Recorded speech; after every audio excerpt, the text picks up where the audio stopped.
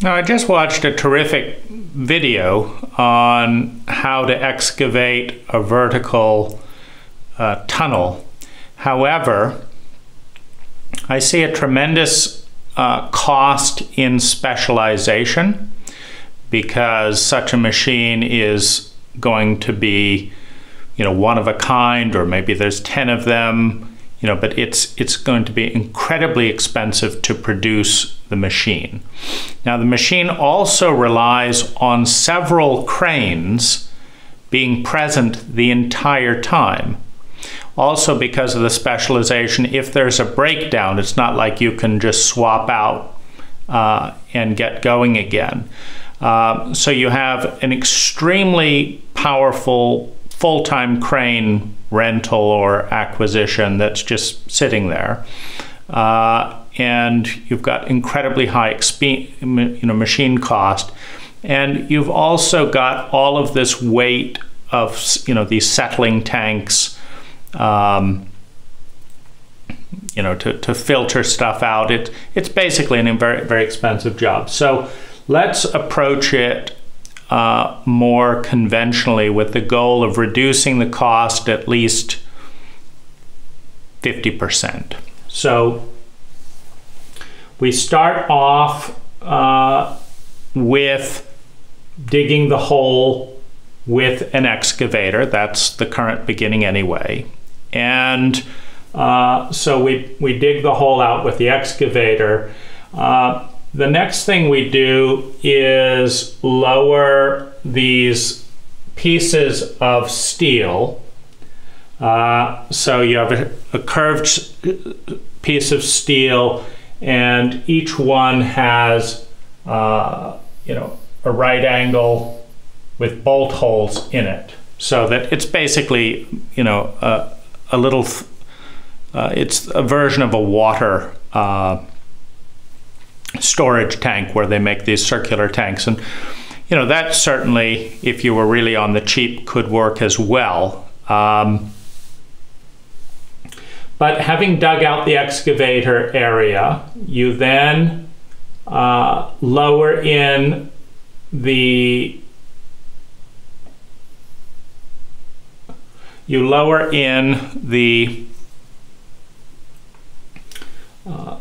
these steel sections of the curve to form a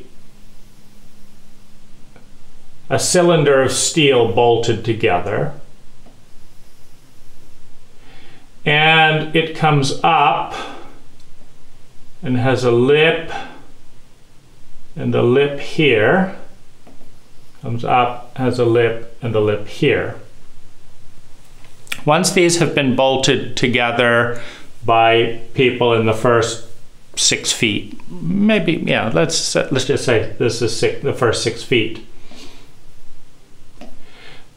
Now concrete is poured into this structure, and you have a 1 foot a 1 foot pad of concrete here, and a minimum of a foot wide between the ground and here. Now you could put some, a little bit of simple forming to clean up this mess, a little bit. You wouldn't have to pour into the ground, but I think the friction is beneficial, and concrete is so cheap compared to the kind of machinery and rental that we're using, with, let's just say, $130 a ton for concrete versus however many thousands a day for renting such a large crane to hold that, gadget up and down. This is going to save a tremendous amount of money. So now we have a poured concrete wall that's down to here, and we have a steel tank. Next, we take a little bit of the dirt excavated here, and we create a ramp into the tank to drive down that 6 feet just with an excavator. So we drive the excavator into into the structure. And this can be done almost immediately. The concrete is hardening such that within 24 hours it's relatively strong. And the reason these lips are here is so that you can dig out underneath this section here without the concrete falling down. So it's kind of the opposite of the other system. The other system is using bentonite and liquefaction and settling this huge thing down, which again takes huge equipment. Rather than that, let's do the opposite. Let's create a stable top. So now the excavator is sitting in this area here and digging out an area here, and then moving into this area, and then digging out an area here and moving into that area. So we go down another 6 feet in depth.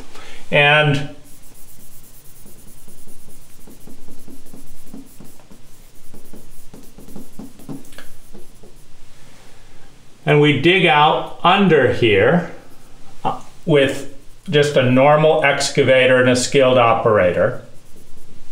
Now the benefit is the excavator is sitting up in here in the cab, above any possible slide. So, and if the soil is sandy, I mean, this is where you would do a soils bore here, here, and here, down to the full depths of the structure. So you already knew what material you were dealing with. Now this is a huge step up in anticipation. Highly sandy soil, it is possible you could get a diagonal slide of the concrete structure itself, in which case it needs to be extended over here and have a couple of anchors, because this structure might need some tiebacks, to go diagonally into the soil. But you don't know that until you do a soil bore. In most cases, this is not moving at all. As an excavator operator, this is just fine. So,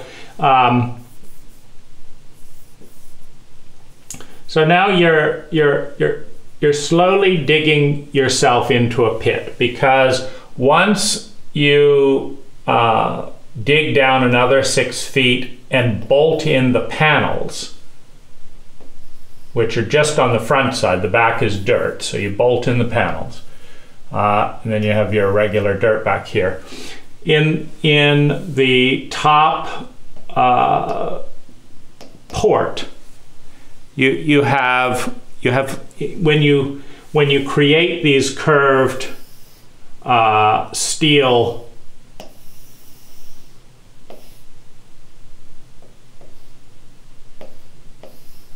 plates with these little bolt holes here, so they fit together.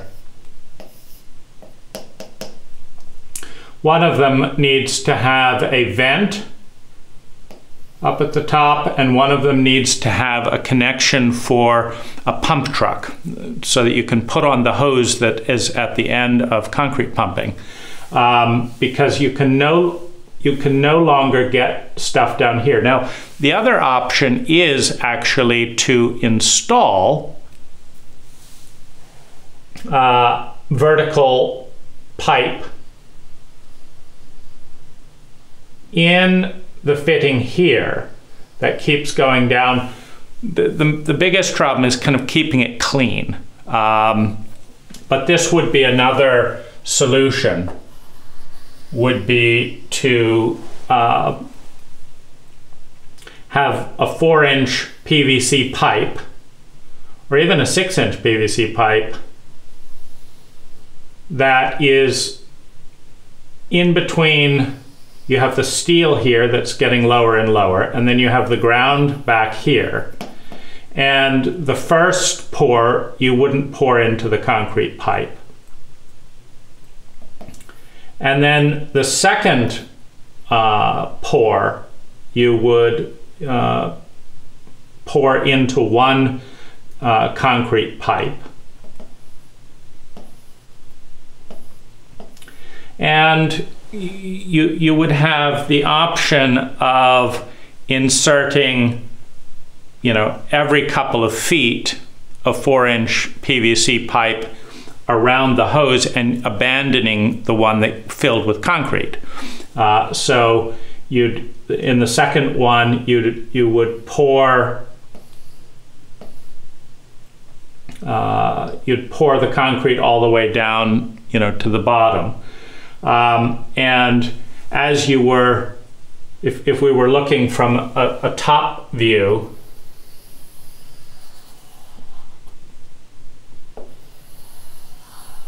we have our concrete pad, then we have our ground, area like here. And then basically every 18 inches we would have a 4-inch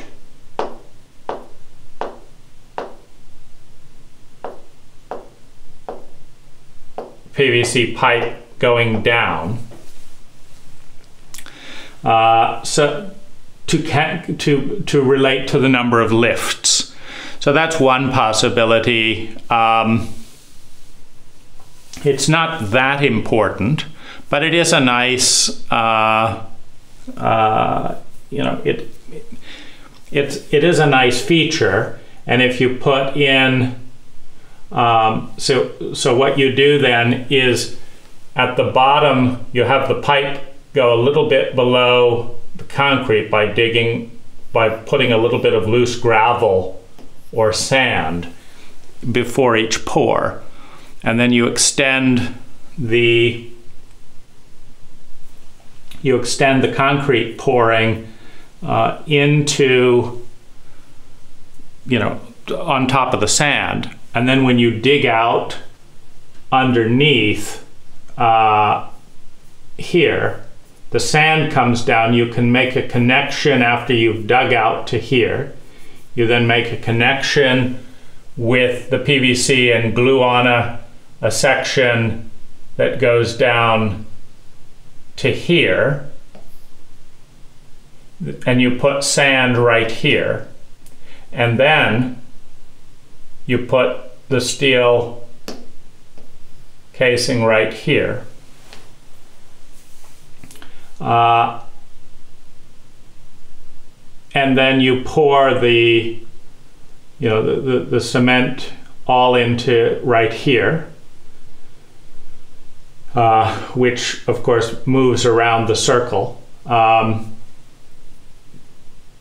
And then you continue down. Now another option would be to, now I think that's the best because there's likely to be a slide if you just, built this side all the way down and never poured any concrete in the whole thing, each step of the way. There's likely at some point to be a slide. And then you can't get concrete in there, so you don't have quite as much strength. So, so pouring concrete as you go. And then what you do is, you're now at this level here. So you dig out this level and this level. Now, you've now got a steel ring that's coming down here. Now the steel is really great because you can weld to it.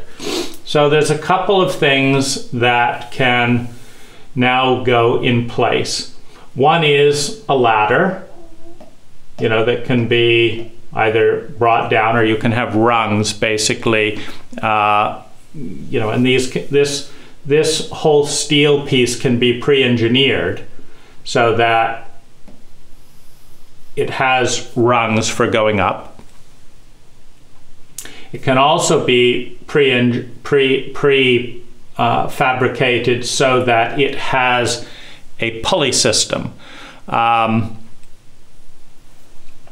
because the best, the easiest way to get continual soil to go up would be to have a pulley system which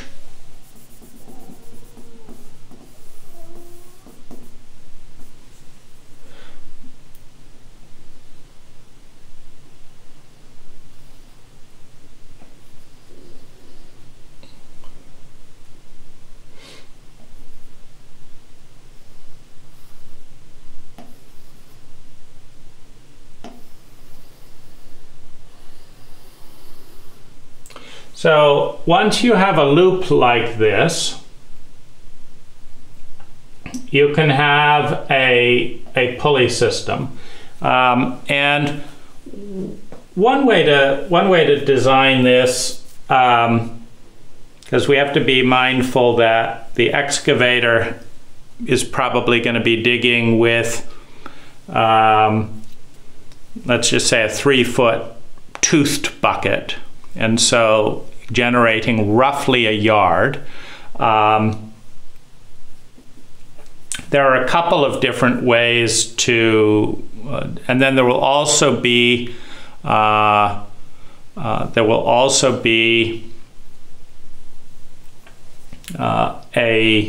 times larger rocks that are discovered and need to be lifted out. So you know, there's a couple of different approaches. One is to attach, you know, bucket scoops, you know, onto a chain or cable that, you know, that just keeps coming up,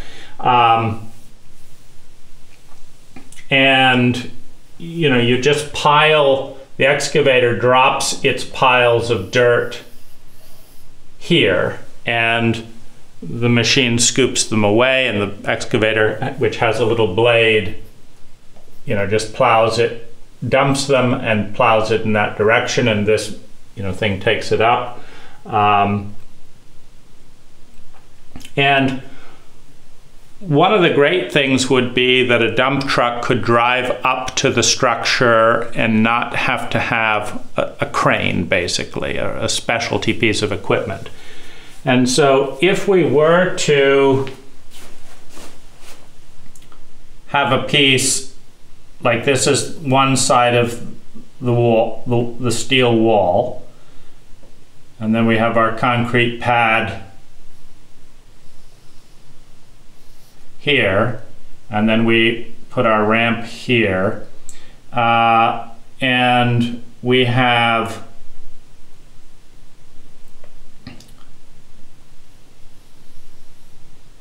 a piece that goes up about 15 feet above this structure here. It could then put it on a conveyor belt. So it comes up to here, falls, let's see.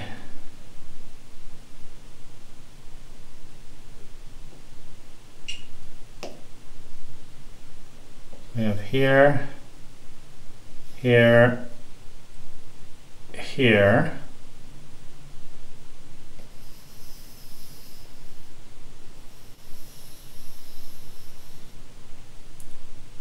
And drops it up to here on a conveyor belt that takes it down to where a truck can then get loaded up and drive off at any point. And where this conveyor belt can start and stop. It could also go into a hopper here, but this is something that's all very portable. These conveyor belts, etc., are very portable. Dump trucks are all over the place, and this mechanism here can be extended simply by as we go deeper into the hole, we can just put another pulley and give some more slack, expand this section, which can be on a winch, so that we disconnect the pin, go down another 6 feet, put a 6-foot bit of chain in, put the tensioner back, and now we've got the same system going down. So by having these steel plates puzzled and labeled, you can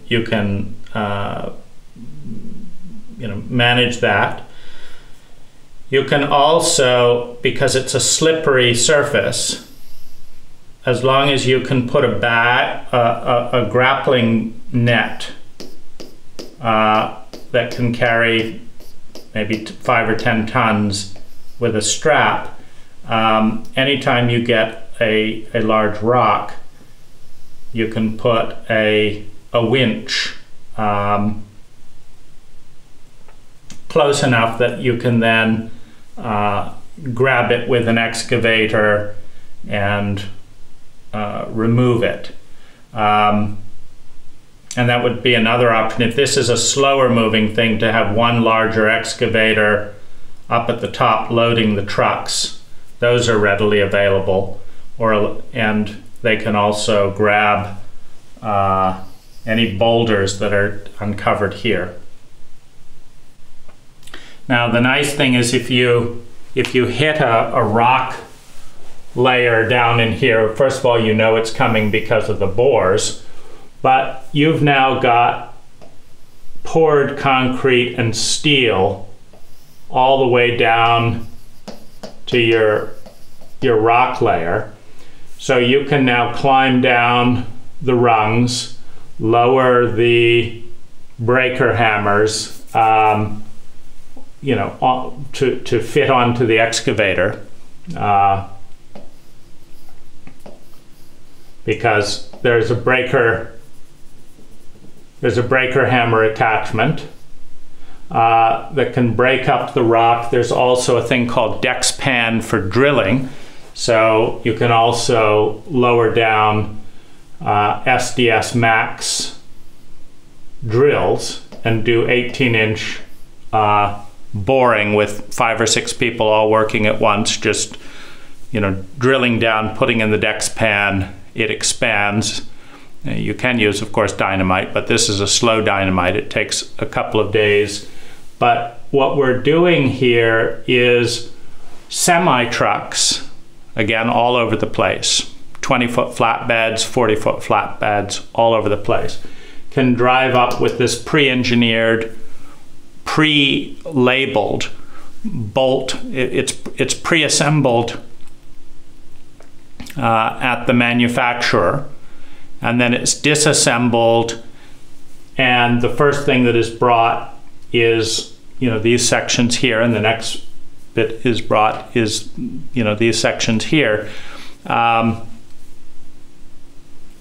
this mini excavator is lowering itself piece by piece, so if there's rock, etc., as long as it's brought into 1 foot chunks, it can either be bagged up and winched up, or it can be, if it's fragments, thrown in that same bucketing loop that's going up and down. The machine can just keep going, lower, lower, lower, lower, until, let's say you go down 100 feet. And you've now got a steel encased concrete thing that's, let's just say you do 40, if you did this 40 feet in diameter, and that's the other thing I like about this system, is there's no size limit. We could be doing 40 feet in diameter, we could be doing 30 feet, we could be doing 20 feet.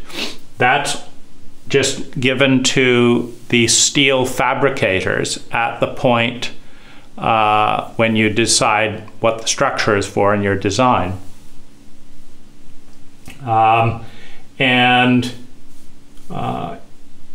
You could also, if the long-term plan is for there to be an elevator going up and down, then it might make a lot of sense to have that elevator shaft attached, that slowly goes down and goes up to, also carry rocks, boulders, and people from the get-go.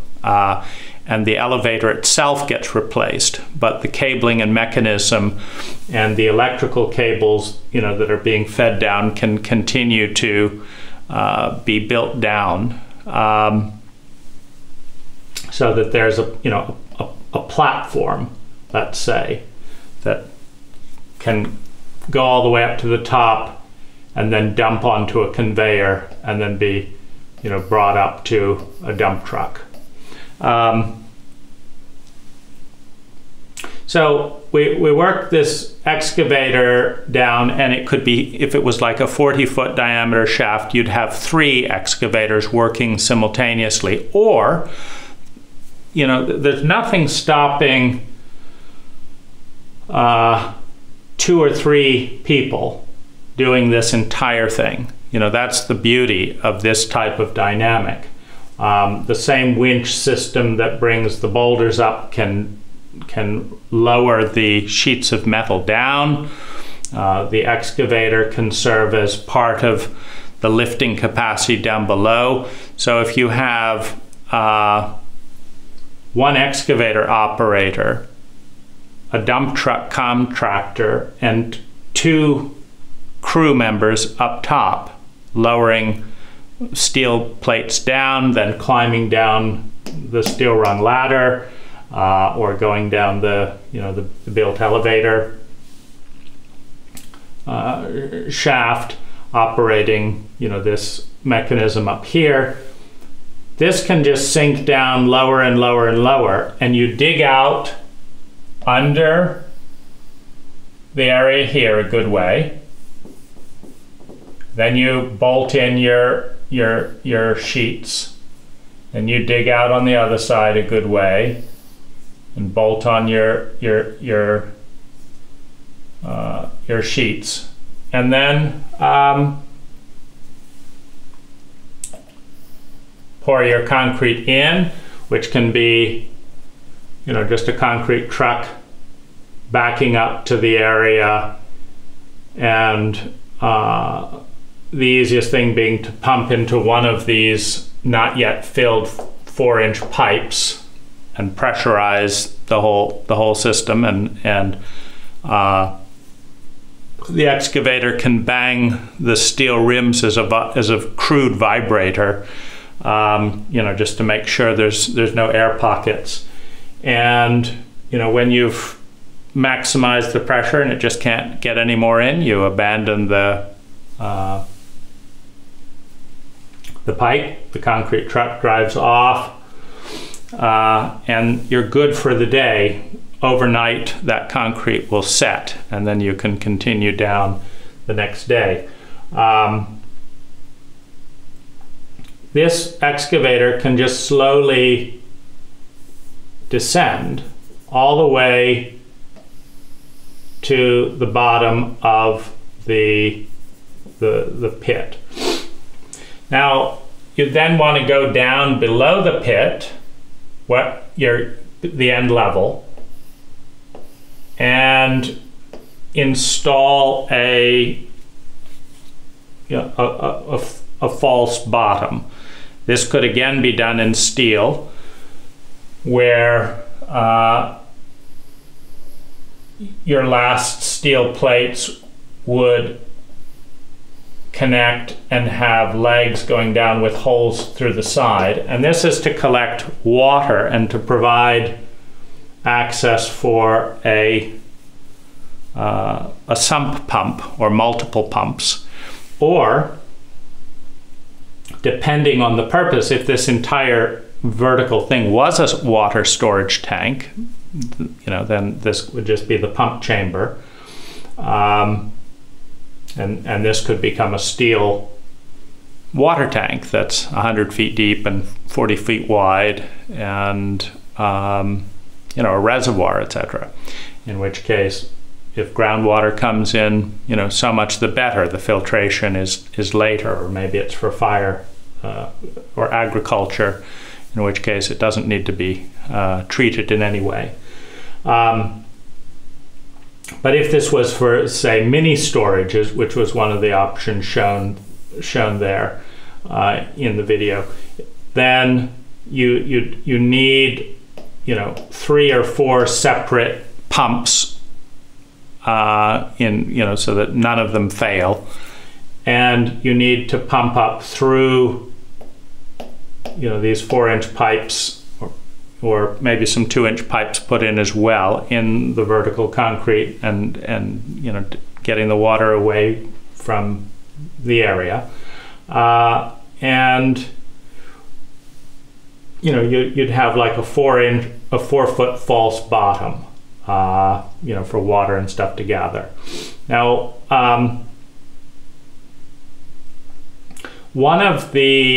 there's a couple of approaches. Now that you've got a steel concrete cage throughout the entire thing, one of the possibilities would be to float the excavator out. And to do this, you would simply put a foam raft panel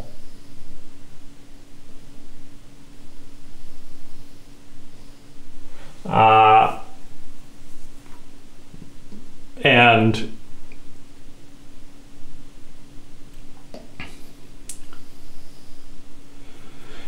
carefully balance the excavator as you lifted the water, as you raised the water. And simply by attaching the bucket of the excavator to the winch so that it's forced in an upward direction and getting in the right place, you could then fill the entire tank with water, which, if it was a water tank, makes a lot more sense, and float your excavator up to the very top and then drive it off.